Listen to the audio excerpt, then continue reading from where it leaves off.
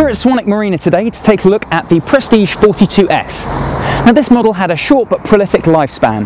Jeanneau built 175 of these between 2007 and 2011. However, the vast majority of them stayed in France and the Mediterranean.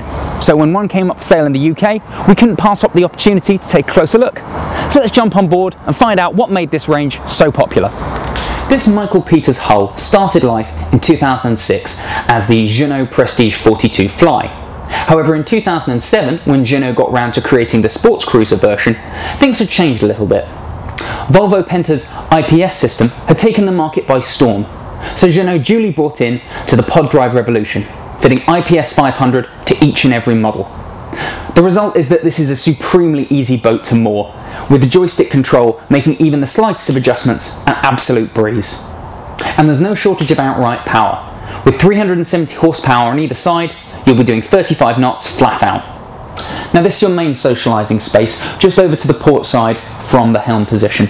As you can see, there's plenty of space around here for 6 people to enjoy a drink or even a light meal. The front bolster is reclined slightly, which gives you a chaise longue effect for soaking up the rays when this enormous sunroof slides open. And down towards the bows, you've got another sunbathing area, and then back to the transom, you've got a third sunbathing area.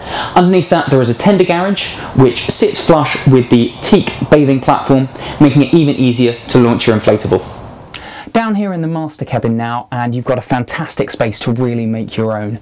Okay, the headroom is a little restricted, but to get a full beam master suite like this and a VIP in the bows, both with their own ensuite on a 42-foot hull, really is excellent value for 2 touring couples. If you do want to bring the kids along, you can always convert the central dinette into a third bunk. However, you might want to fit a couple of blinds to block out the light coming in through the skylight there. Later Prestige models, such as the 420, added a central staircase directly down into the master cabin.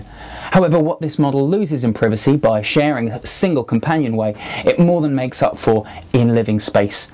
Down here you've got plenty of storage space, your own TV, and enough room on either side of the bed to get up in the morning. Now, French brands are notorious for luring you in with a low starting price and then hitting you with a long list of optional extras.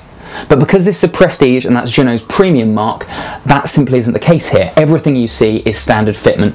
The only optional extra that was offered was a sliding glass door to completely seal off the cockpit.